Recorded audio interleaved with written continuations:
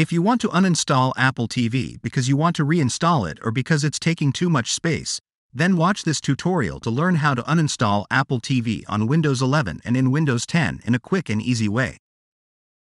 First, open the Start menu. Open your settings.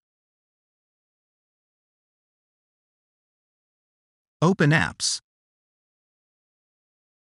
Open the Installed Apps section.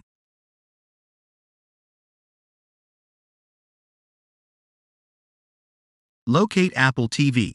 Click on the three dots to open the Apple TV app options. Click on Advanced Options.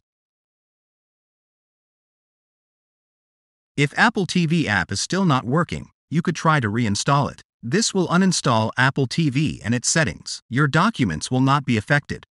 First, press Uninstall. The Apple TV app and its related data will be uninstalled.